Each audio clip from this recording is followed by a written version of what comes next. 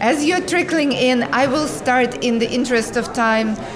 My name is Marina Markot. I am director of Cornell Abroad, and it is my utmost pleasure to be introducing the next speaker and the next segment of our program. Mick Vande Berg is an esteemed colleague of mine and also a dear friend, and this is a truly special occasion for me to detail his accomplishments in the field. You have in your program a little booklet that has a very long description of what Mick has done, but if you would allow me to just stay away from that and summarize briefly how I see Mick and his contribution to international education.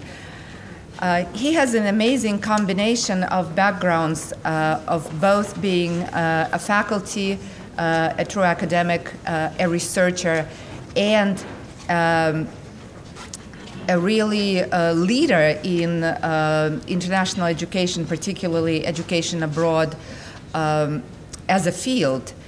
Not only did he serve as director of international education offices or study abroad offices at most esteemed institutions like Georgetown, School for International Training, Kalamazoo College, and many of you may not know, but in the field of education abroad, Kalamazoo is a great leader.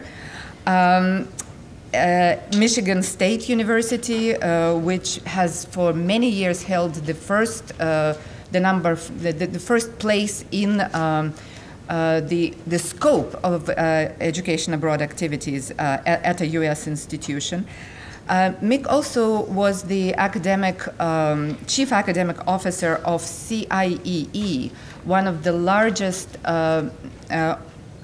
nonprofit organizations of study abroad provider type. It's much bigger than study abroad, but Mick was leading the academic efforts of the study abroad division of it. It's called Council on International Educational Exchange. He has a personal international background and experience, studied abroad in Mexico, taught and lived and worked in Spain and France. He is a published author. If you haven't yet read his book, Student Learning Abroad, What Our Students Are Learning, Why They're Not, and What We Can Do About It, I highly recommend it. And I also want to mention that Mick is a founding member of the Forum on Education Abroad. It's that since it was founded has become pretty much the main standards organization for education abroad as a field, has done tremendous work on a variety of aspects of really bringing disparate efforts of education abroad in different institutions and universities onto the common platform. So Mick is just at the forefront of it, and as a result was recently recognized by a very prestigious Peter Wurlitzer Award for his remarkable effectiveness in influencing institutions of higher education to understand and support study abroad. So please welcome Mick Vande Berg.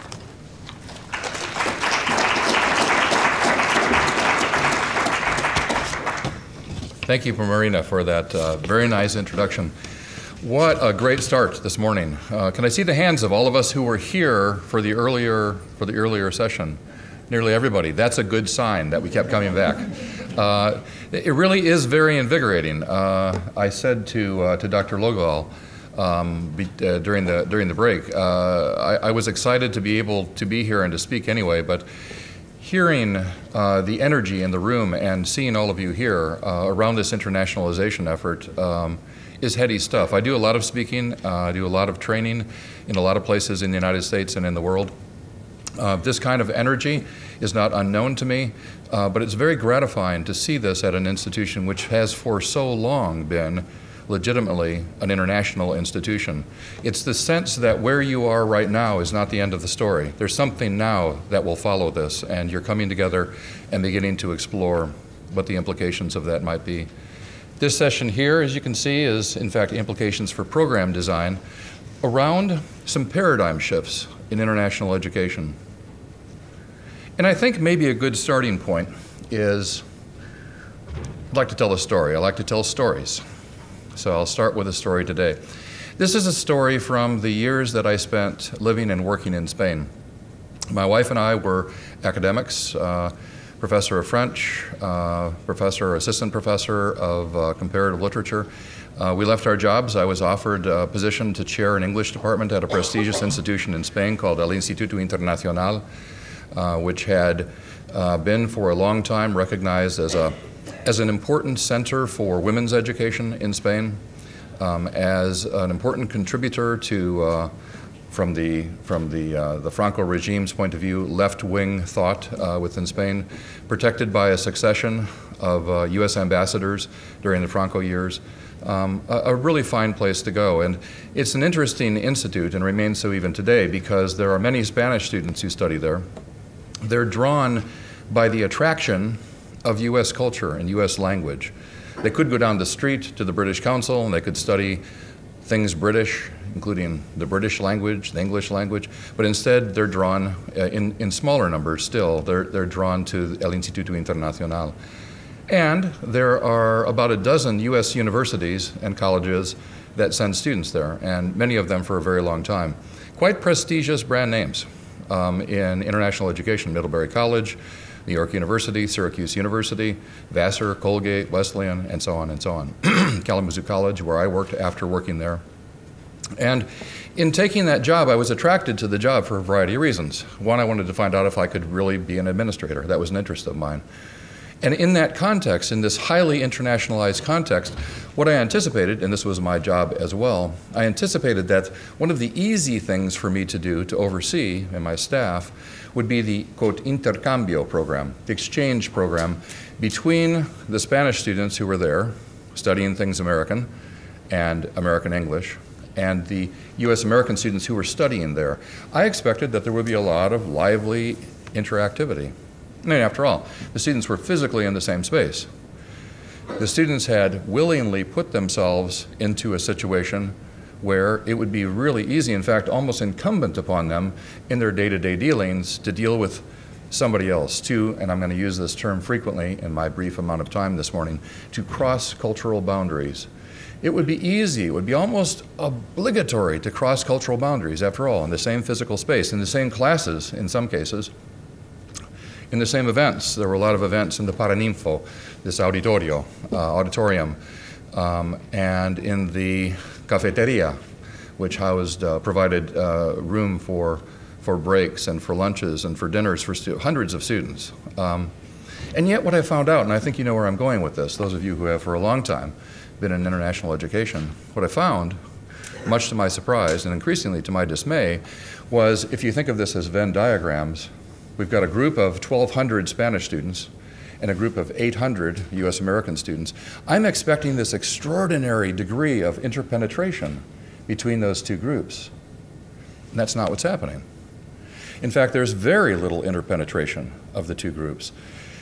The more I observe, the more what I see is that these are two cultural groups coexisting in the same space.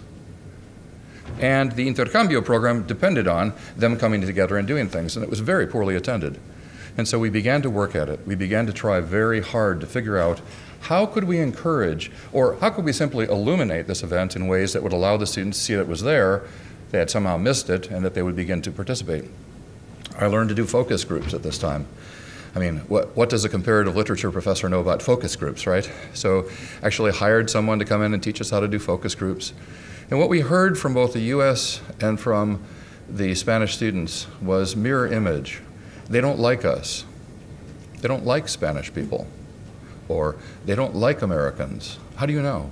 Well, you can just tell. They don't want to speak our language. And this is remarkable given the fact that some of the U.S. study programs in that building required 100% use of Spanish.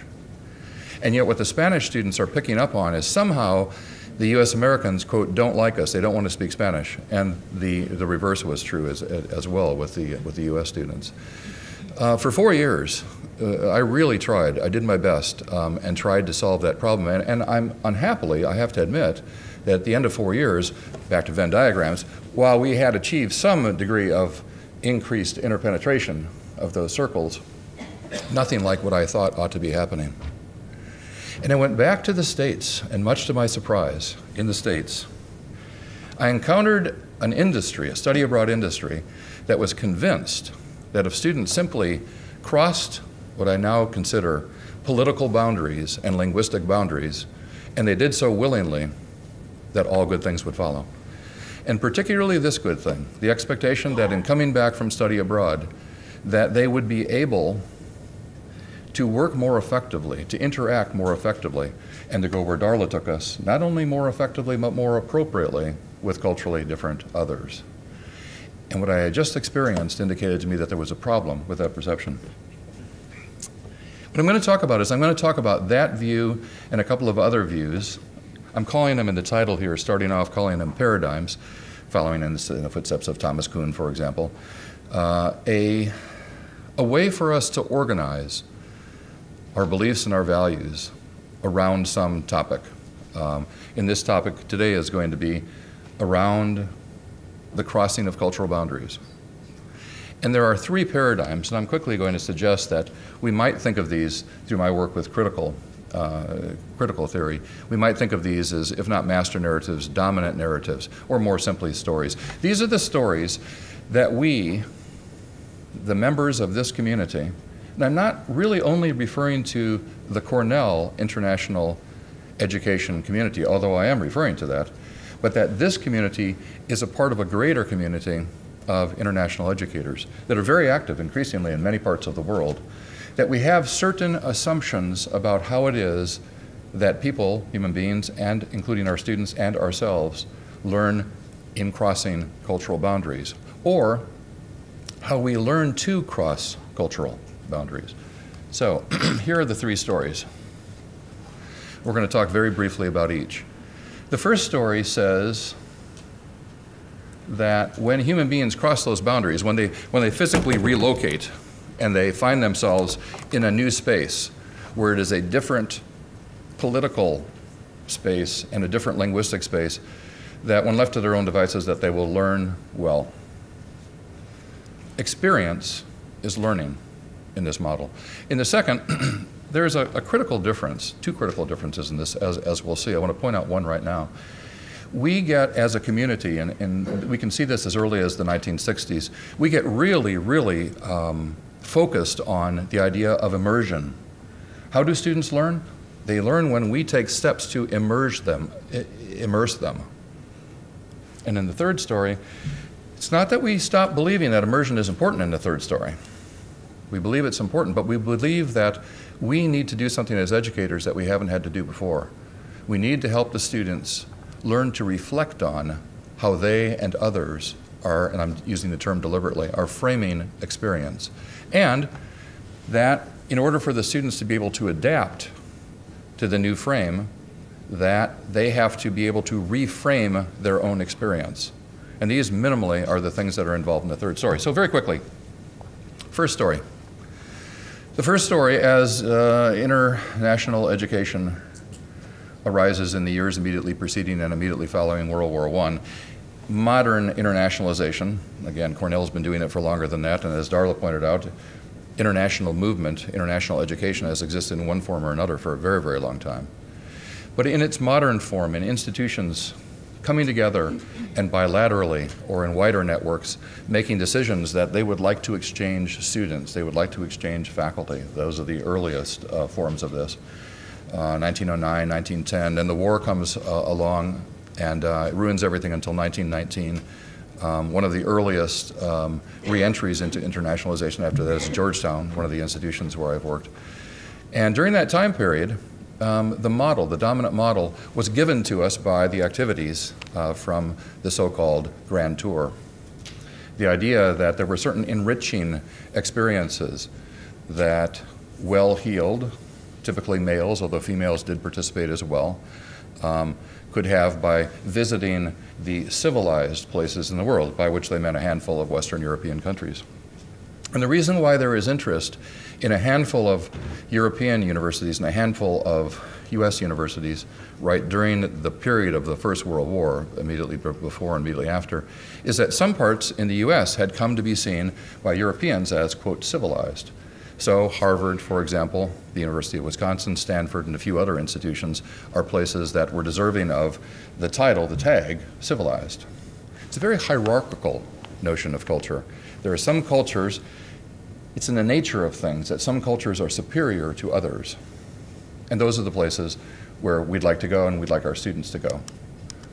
If we switch to 2014, and one of the interesting things, by the way, as an aside, one of the interesting things about these three stories is the first is supplanted, undermined by the second is in turn supplanted, undermined by the third, but they continue to exist. There are people who continue to embrace the idea that somehow, as in the first story, that it's the environment that is, in some largely undefined way, is making our students learn. Maybe a better way to put that is that the environment is imprinting the learner, and that explains learning. And there are people probably here among us who, maybe in unexamined ways, are continuing to embrace that kind of assumption. And so what I find interesting is if we Google education abroad or study abroad or US students abroad or French students abroad, what we find are many, many, many photographs that look like this. The photographs represent iconographic images of study abroad. We all know that the one on the left is, where is that? Sure, it's Sydney. We recognize it immediately. It's an icon for us, and it's an icon for our students. The way that we organize ourselves, the activities that we create, the policies, the practices are redolent, representative. They embody the assumptions. And when someone took this photograph, whether it was a student or a faculty member, that person was implicitly making a statement about things that are valued in study abroad. I suppose that we're all aware of the fact that many of our students compete with each other and send each other photos like this of all of the important places that they've been to when they're abroad. The students who travel very widely, who are collecting as many, quote, experiences as possible. Why? Because the basic assumption is experience is learning. So what do we do as educators? What's our role? Well, among other things, our role is to provide specific, culture-specific information to our students, and it oftentimes takes the form of lists of do's and don'ts. If our students go to France, a place where I was a visiting professor in the spring of 2012 and 2013, if our students go to France, that we teach them that in, quote, French culture, that you need to go around the room and you need to shake everybody's hand when you enter and when you leave. If we send them to Spain, we'd let them know that it's not unusual for people to, quote, interrupt you when you're speaking. That you shouldn't get angry about this, that don't get angry if the Spanish do that. If we're sending students to China, we tell them, well, if somebody gives you a business card, don't clean your nails with the business card, and things like this, right? I'm not here entirely to criticize giving our students lists of do's and don'ts. I am suggesting, however, that if this is as far as our preparation is going, that we're probably not doing what the students actually need. But that's a perspective from story 3, and we'll get there. Here's the second story. By the 1960s, largely, I think, because of the popularization of the notion of cultural relativity through cultural anthropology, Franz Boas had been talking about this phenomenon since the turn of the century, but it took international education a little bit of time to have those insights begin to reflect themselves in practice. Social psychology plays a very important role, and the emerging field of intercultural communications, all by the 1960s, are playing an important role. This is what I want to focus on here. Rather than a hierarchical organization of culture, the second story gives us a vertical organization of culture. It says that cultures are co-equal. The implication then is, wherever we send our students, it's a legitimate thing to send our students there because they can have a cultural experience. They can learn to cross cultural boundaries. How relatively successful we've been with that? In some cases, I think we've been quite successful. If we look at countries, destinations that were considered to be non-traditional in the 1960s, 70s, 80s, even into the 90s, certainly China would be high on that list. Japan would be high on that list in the 60s and 70s. Yet no one would consider those to be non-traditional destinations anymore. By the same token, if we look at all of Africa, all of the African possibilities that exist in international education, we haven't been very successful there. The percentage of students who opt to study abroad in African destinations remains about where it was 20, 25 years ago in terms of percentages, quite low. But the ideal is we can send students anywhere for cross-cultural experiences. And what do we do as educators? What's our role? What does the good educator do? The good educator seeks to do two things. One is to immerse students in the experience. Immersion begins to play an outsized role in the rhetoric of international education at this point. When we go to conferences, in fact, today we've heard the term immersion already. And again, I'm not here to criticize the use of the term immersion. It plays a very important role within study abroad. In story 2, immersion becomes an end in itself. If we immerse our students successfully, they will learn. Learning is a function of immersion. So it's a version then of the positivism of story 1. It's the environment still that's responsible for people learning. It's the environment, another way of putting this, it's the environment where meaning lies. Meaning is external to us. Meaning comes to us when we have these experiences in new and different territory. So one thing we do is we set up conditions that will allow our students to immerse, or will require them to immerse. And the ideal for us is, we can imagine that this is one of my favorite photographs of immersion. We imagine her as a student, willingly and expertly diving into the deep end of the pool. The deep end of the pool is where the cultural difference is going to be encountered. And when she's completely immersed in the cultural difference, good things will happen, including when she comes back from this experience with her experience in the deep end, she will be better for it in this way. She'll be better at crossing cultural boundaries. She'll be better at acting effectively and appropriately with culturally different others. The other thing that we do as faculty is prior to departure, typically, we educate our students. We talk about cultural difference. And we've learned to codify this. We have certain kinds of cultural difference that we want our students to learn about. So they include nonverbal communication, communication styles, learning styles, cognitive styles, value contrasts. The last things like individualism, collectivism, the cognitive styles. There are learners who are detached from the thing that they're involved with, and there are learners that are more connected with the thing that they're involved with, and so on and so on. Again, these are very important things, I think, in intercultural training, which I do a fair amount of. I think these are important things to teach learners. I don't believe, although I once did, I don't believe that these things in and of themselves, teaching about them is likely to help most people learn to cross cultural boundaries. Back to Madrid. Those 4 years I spent in Madrid, a lot of those students, in fact, had studied this. Or more recent. When I was a visiting professor at a business school in France last spring and the spring before, my students, when I told them in the beginning of the class that they were going to choose cultural partners and that the only 3 criteria were these: somebody that you don't know, somebody with a different passport than you've got, and somebody whose first language is different from yours. Before asking them to come into the center of the room, get out of their chairs and do this, I told them 3 times what it was going to be. And I know how hard this is from experience. I train a lot of students as well. And when they came together, of 32 students, I said, here's the moment. This is the moment you've been waiting for. This is why you enrolled in this course. The course was called something like Getting Better at Dealing with Difference or something. And the course description made it very, very plain what we were going to do in this course. Again, like in Spain, a couple of decades earlier, these students had willingly put themselves into this situation. Why? Because they wanted to get better at dealing with culturally different others. Yet when confronted with the moment, of 32 students, 2 went out and chose cultural partners. The rest were not simply frozen, they were frozen in interesting ways. At first they weren't frozen. What they did is they went and collected themselves into national groups. So the 16 French students, half of them were French, the 16 French students collected in 3 groups of French students. The 4 Canadian women went and they did a Canadian women's group. The 1 U.S. American in that particular class, where did he go, do you think? he went to join the Canadians because that was close enough, right? And so on and so on. The two Pakistanis went over there, and so on and so on. So they atomized, which we see when we think of international students coming to Cornell. I'll bet we see this here. We see it all over the world. It's a very common thing. We bring ourselves up to the point of crossing that cultural boundary, and then we find it very, very difficult to do it. Here are some of the, and these emerge in the 1960s, 1970s in international education.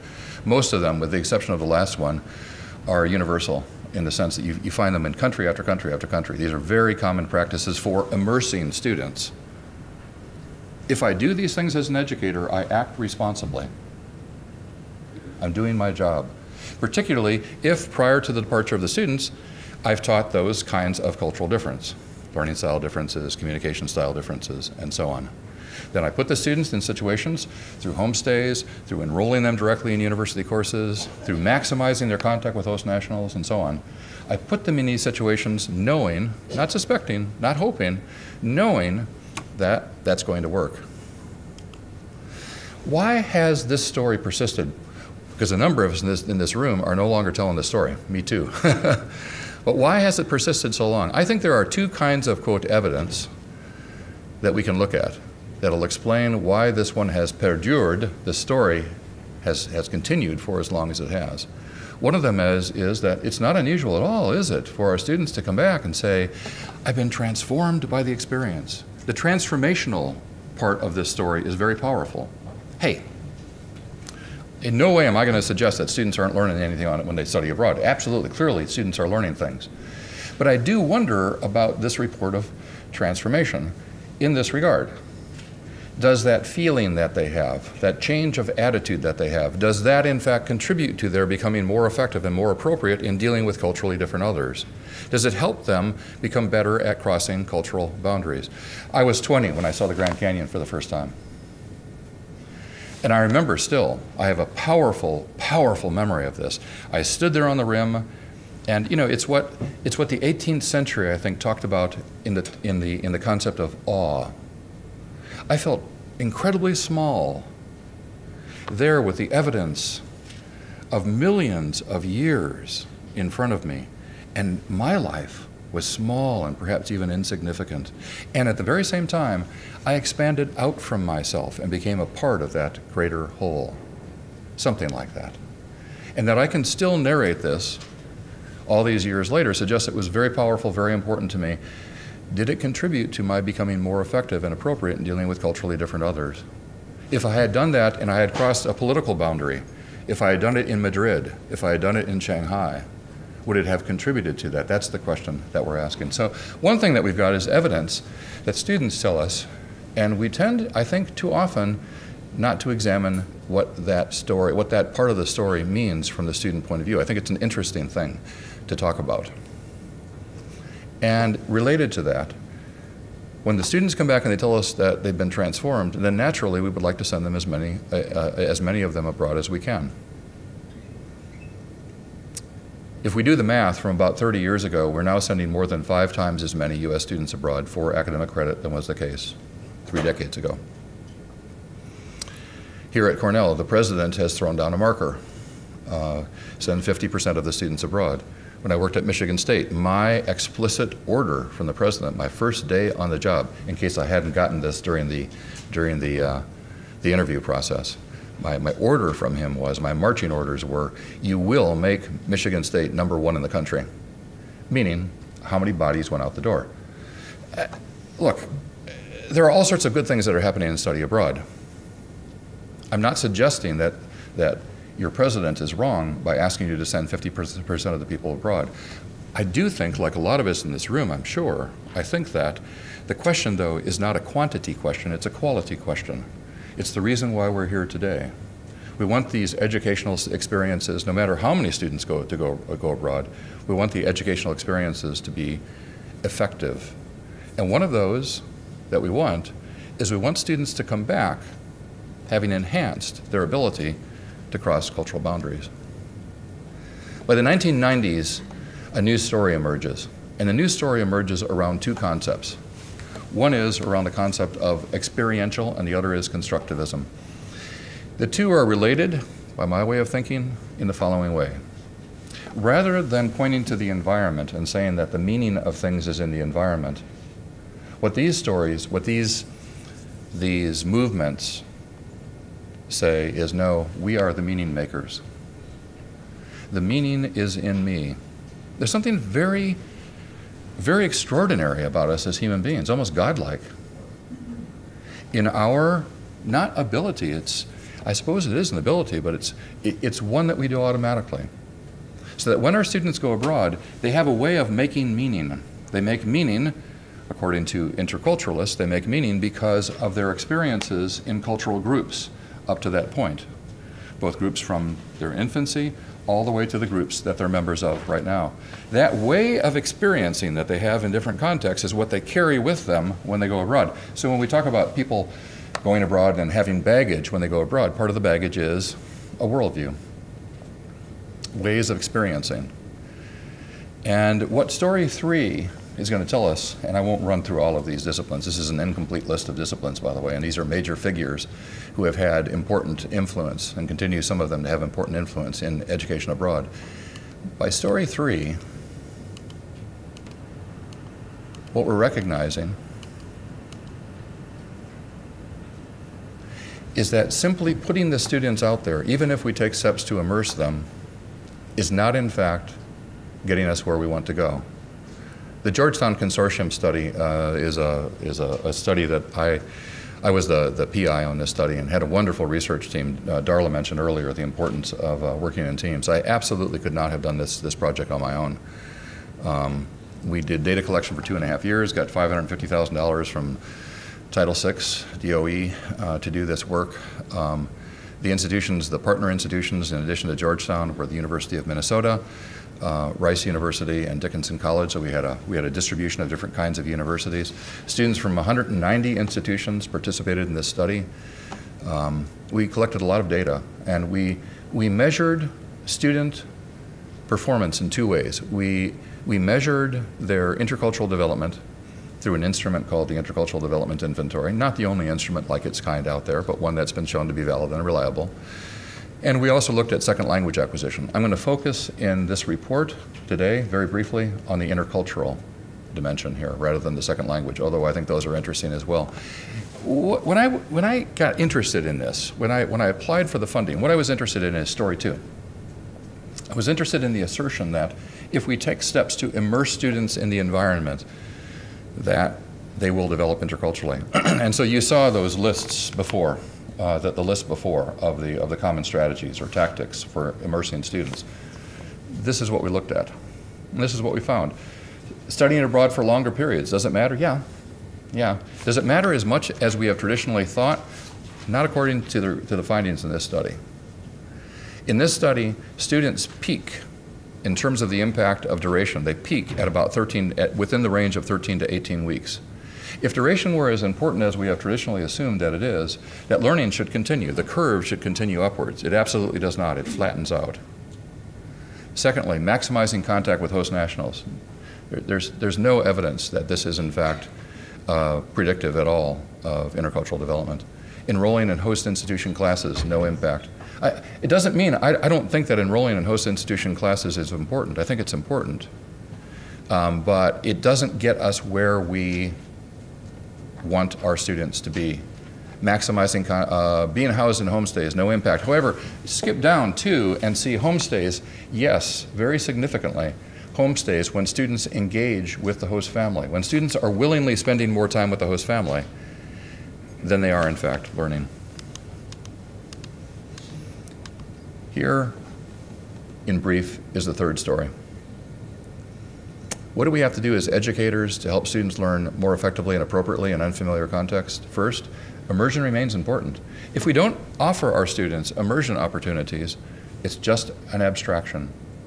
They have to have the tension, the disagreement, the conflict, the disequilibrium, the destabilization that occurs through the encounter with cultural difference. Second, we have to help them learn to reflect. We have to take steps to do that. Most human beings don't seem to do that. Some do. Some people do learn to do this. Most human beings don't seem to do that very well. They tend not to reflect on themselves, what are my cultural antecedents? What are you like culturally? Where did that come from? And third, helping them reframe experience. I'm going to show you one more slide. Here's some data, again, using this instrument. The top there is the result on a 90-point scale, the Intercultural Development Inventory. On a 90-point scale, students were barely registering as having developed interculturally. Across 61 study abroad programs, the average gains were 1.32 on a 90-point scale. Look at what happens when we facilitate our students' learning. Again, this is story 3.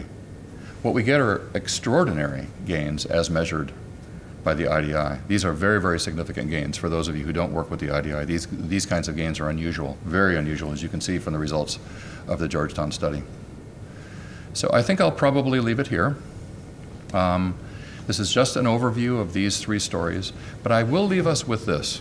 I will ask this of us. The data here in the Georgetown Consortium study, and by the way, it's not the only study. There are many, many, many studies. There's a growing literature on this that throws seriously into question whether we do our jobs well by simply immersing students in difference.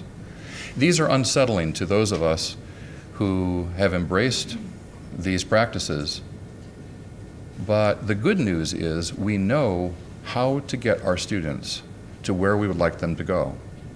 There's a ton of knowledge out there that has been accumulated over the last decades about intercultural training. And there are training venues that if you're interested in doing some training yourself, then these are venues that are in North America. There are venues in Europe as well that are very worthwhile, but these are closer to home. And so if you have any questions about these later on, I'd be glad to talk about that.